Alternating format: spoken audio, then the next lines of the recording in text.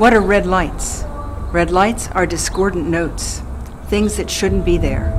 It's like having little twinkling lights that let you know something is happening, something that shouldn't be happening.